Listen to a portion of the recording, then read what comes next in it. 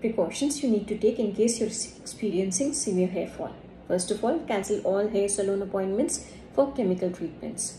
Number 2, reduce the use of heat styling devices. In case you need to use them, always use them at their minimum setting and never forget to use a heat protectant spray.